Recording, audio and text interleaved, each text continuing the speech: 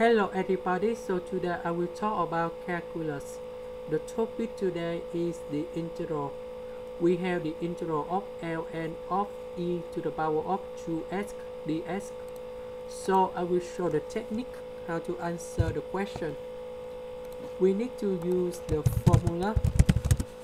That's about log a b a to the power of b. So because we have the power b on a, so we put about b in here, and we got about log base a of a.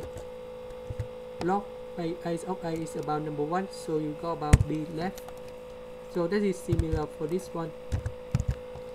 This one we change only to s, and we get the final answer is about s squared plus c. That's the end. Thank you for watching.